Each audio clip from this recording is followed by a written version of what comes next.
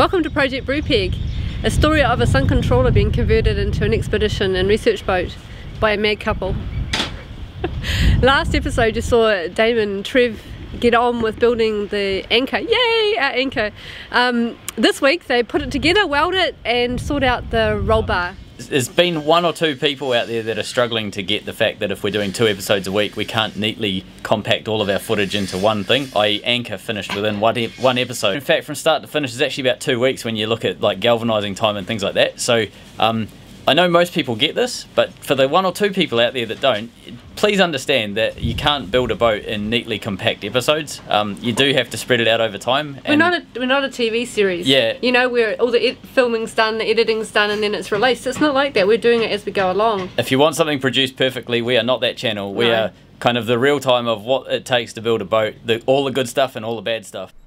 Today we're carrying on with the anchor build, and of course last episode the guys realised that the roll bar was too wide for the flukes, so they've got to sort that out first up. What are you doing? Assembling it. Oh. So it'll go through that.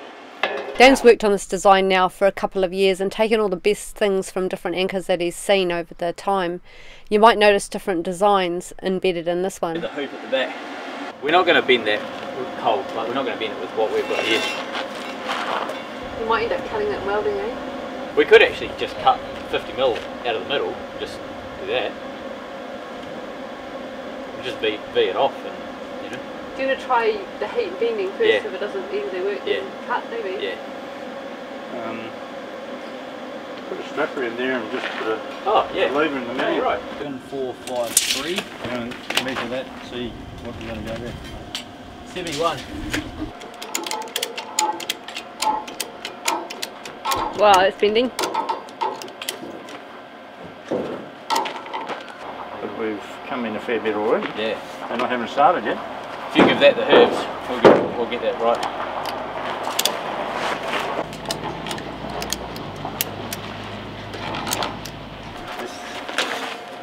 What do you want? No. 71. Leave that till the morning. Do you want to just hold it for the night, or what do you want to do? Yeah, I'll stand here and hold it. Gosh, it does look good. It's definitely brought it in, eh? I'll go home and see we both sort of float. Do you want a hot water bottle for your back for the walk home? So it's the next morning and we have to sort out this radius on the anchor. The guys have just raised the drill press up, and they've got to stand there. We're going to put the shank across there, and I'm going to drill some holes out, try and get that radius sorted out. We just got to sort out the height. Yesterday I got my magnet and vacuumed up all of the cutting that we did. So it's all cleaned up, but I basically just brushed this back and forth across like that after we did some cutting and grinding and things. And what that allowed me to do was this. That's iron filings. That allows me to, there's basically just pure iron dust, and it allows me to crack test at will. But, so magnet, iron, look at that.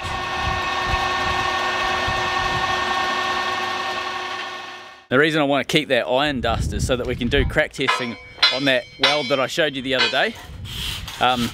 And by using the magnet to pick it all up, it means all the carborundum from the grinding discs is pretty much just left behind, and it's just the iron that you end up picking up. So it's a neat wee cheap way of getting iron dust.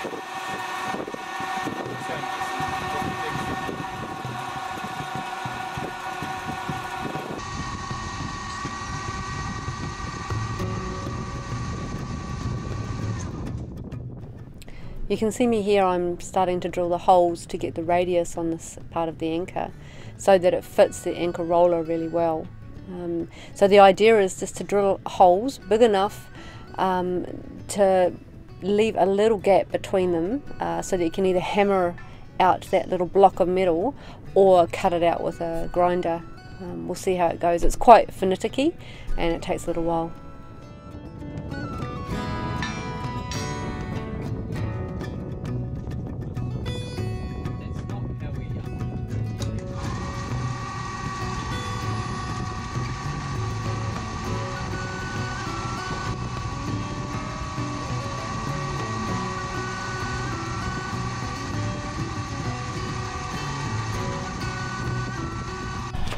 Dame and Trev start cutting out the slot for the shank to go through the flukes.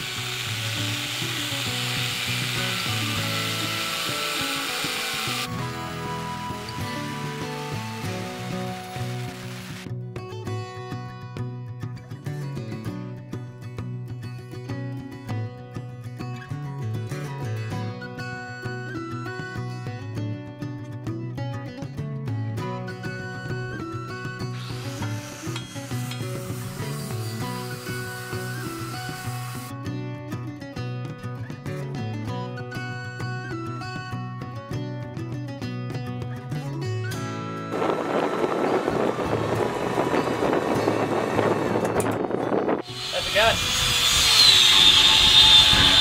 Oh my God. Right.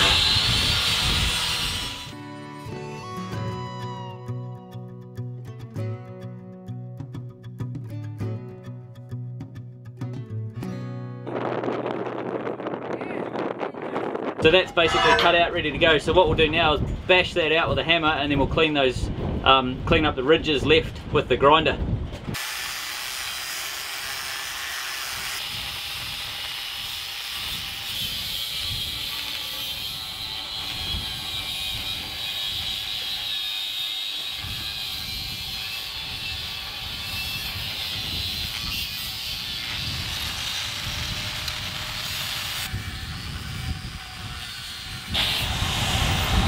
I like big slots and I cannot lie.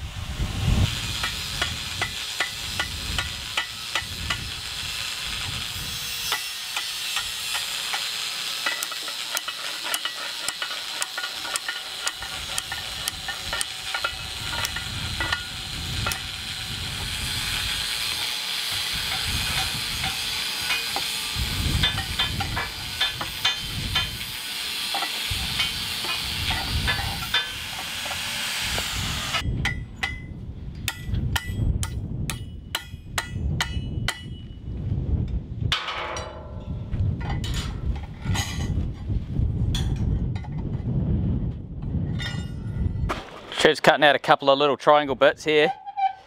Yeah, I'm all done. We're just about out of grinding just so. We've only got 2 left. I can use up a fair bit of... Oh yeah, a couple of them. You know you're desperate when you're recycling from the pile. Yep, so Trev's cutting some little triangles and they fit on the front third of the anchor, so they basically weld in this area here. You can see that line just there. That's what the back end is going, like that's where the back end finishes, and it sort of overlaps a little bit onto the shank, so we'll be welding it into the shank. So it weights the tip down a bit more, so the front of this anchor is going to be 40mm thick and the back will be 20mm thick. Okay. Oh, nice. We're gonna, oh I see, we've got to lift the front of that. It'll fall through again, will it, or not? It shouldn't do. Just maybe get slowly, yeah. Just grab one of those. Hang on, I'll just hold it. I'll just hold it. Do you want a bit of wood or something? No, that's it. Come down slightly. That. Perfect. Look at that. Oh, lovely. That's what I wanted. Yeah. And then our second layer goes there. Our second layer goes there forward. So this will all be flush and smooth, and this will stick up a little bit at the back. But it means I can get a massive weld on the underside as well. Is that through quite far enough? It'll probably tap down a bit because it's not balanced. It's Yeah. not, Is it? Off the ground, eh? it's not full Yeah. up on this end. Yeah, and that's how it's Right. a little bit high. Yeah. Go for it. Just whack it down. Right.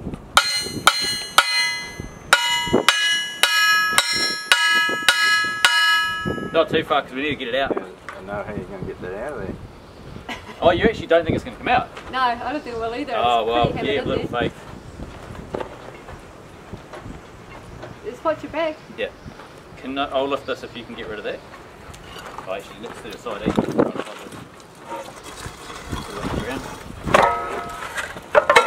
Oh yeah, that's good.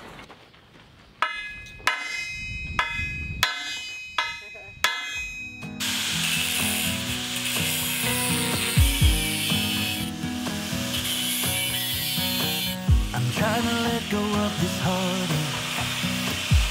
It's been following me around. It shoots me up, it shoots me down. At this point I would rather be alone.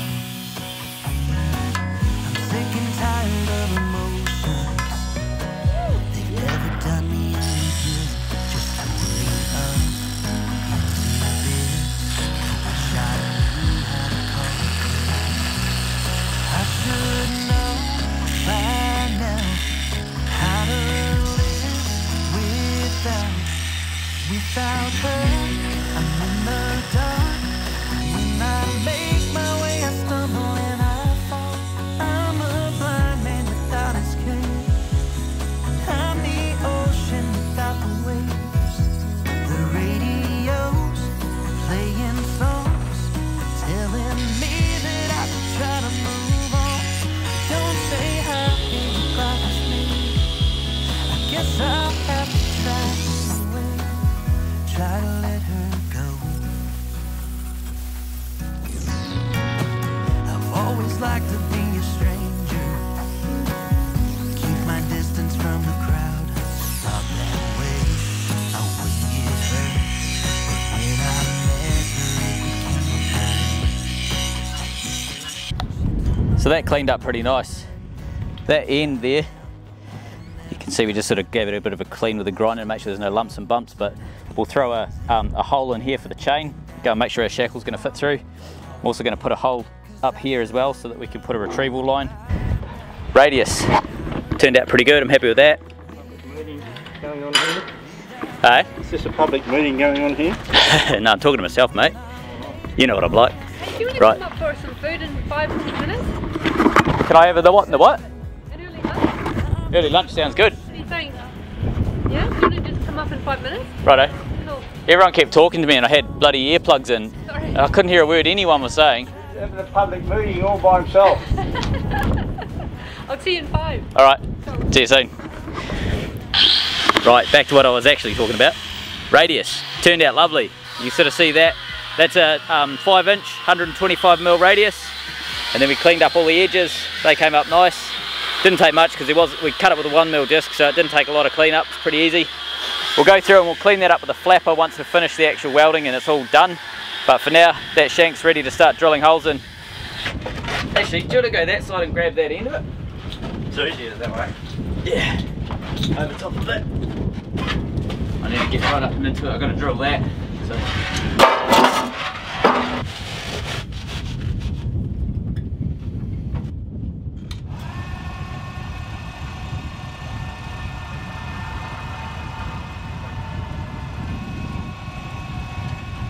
So we are out of grinding discs.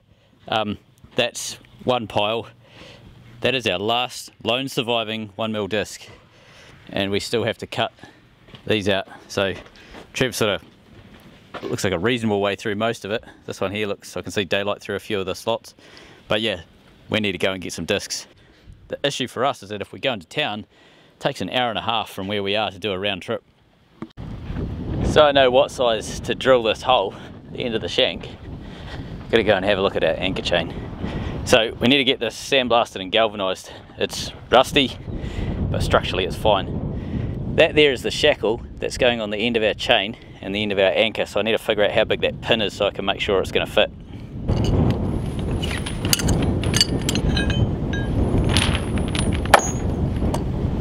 Right, let's go measure it. 25mm, 1 inch.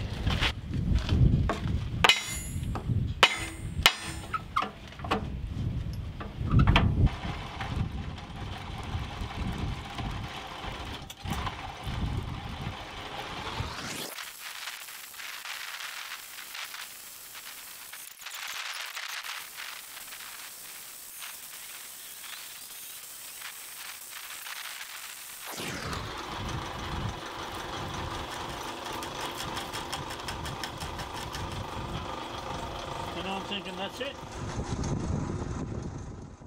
Another job the guys realised they needed to do was reinforce with some steel the hole where the anchor chain will go through. Just was a little bit too weak for our liking.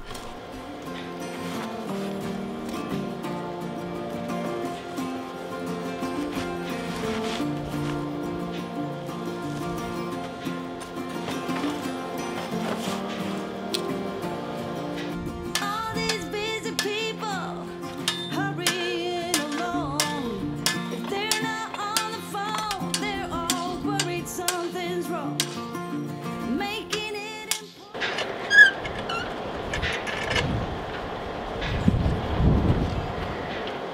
You good in that? You good? all we're racing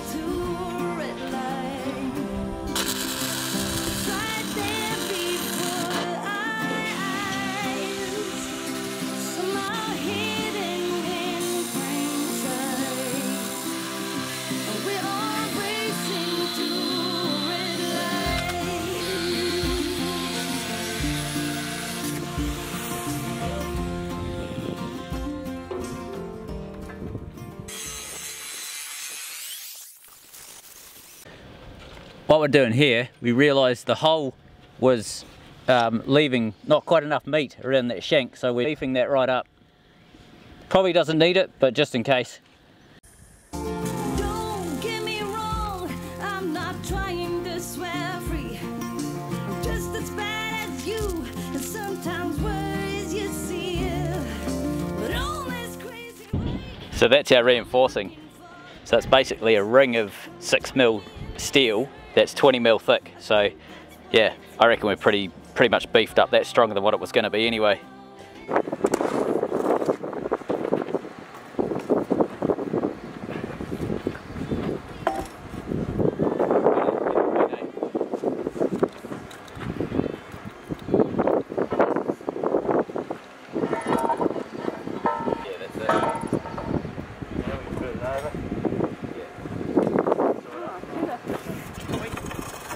Jess? Yep.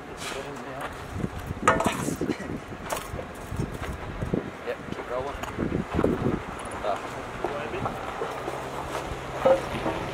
Go back, go back. Yep. Thank you. Stay up, does it? No, it's okay.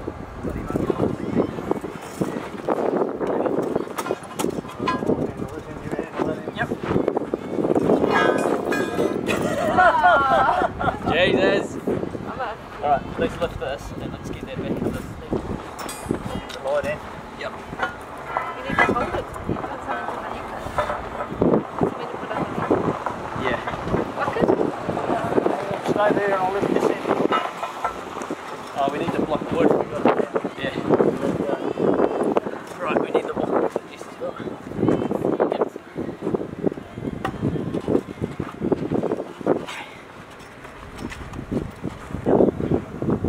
Where am I heading? Just down that way. Alright, 3, 2, 1. Yeah, now it's not going to go anywhere.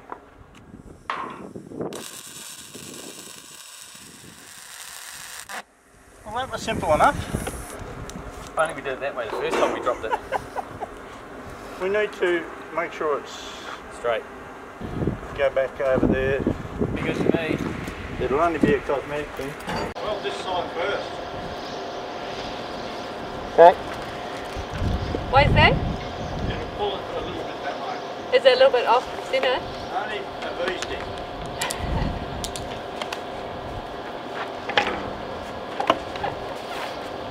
I'm not going to be able to get that image out of my head.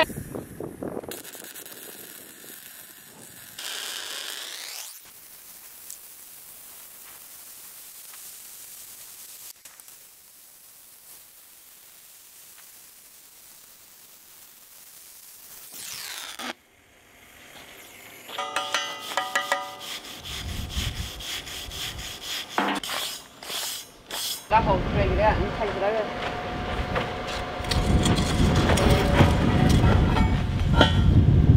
Great shape. Good That's shape. your gauge. Brilliant shape. Actually, let's move this bit forward. Yeah, so we can put the hoop and everything in. Let's get in there and weld that join while it's still warm.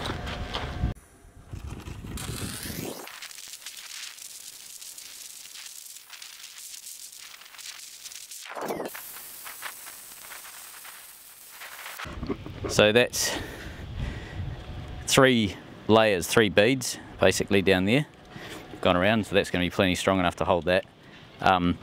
What we're trying to do now is get some blocks and everything down the bottom here that are going to be the right size so that we can put that hoop where it needs to be.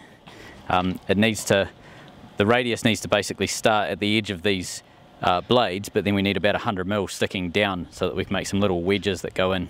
It'll make sense shortly once we start building those.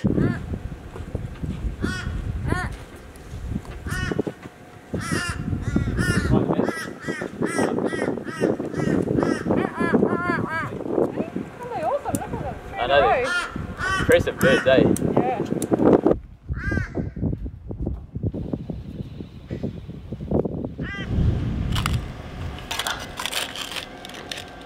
Pretty bloody good.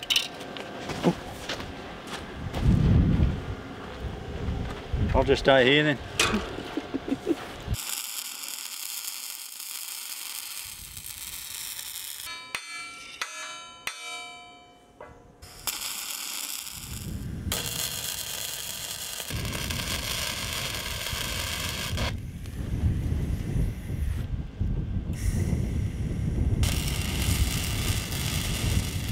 that how you attach the bar? You just weld it? Yeah.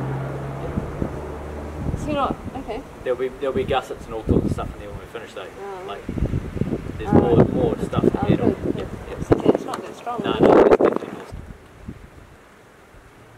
Better go and do some more editing.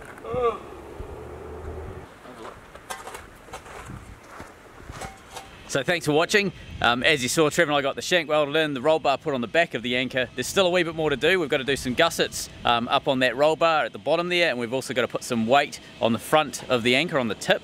That gets welded on the underside. Trev started to cut that out. So in the background, that's been sent off for hot dip galvanizing, and the wings have been sent off for sandblasting, and they've just come back painted. So bit of a sneak peek behind me. So next steps, Trev's currently drilling the plates that bolt the arms to the boat, up by the deck there. So we're going to get those arms finished today. Over the back, you can't quite see them yet, but we'll leave that for another episode. And then we can get those mounted onto the wings and get the wings put back onto the boat. Hi guys. So, do you like my chair? This is a chair that was donated by friends and family 3 years ago when I couldn't walk very much. So I've had a wee bit of a downturn. I've been given the hard word, I'm not allowed to pick up the tools. You won't see me so much in the physical side of things, but I love my chair and I love being able to sort of be around the guys building and not getting so tired and so much pain. It's really wonderful, so lucky me. You got eyes like summer sky. If you're smart, could kill or die. And now it starts to rain, so let's enjoy it.